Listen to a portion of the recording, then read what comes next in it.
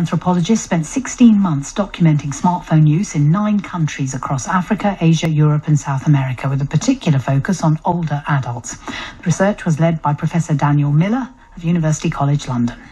And I think the key is really not to think about it as a phone. It's much more helpful to think of it as another place in which we now live.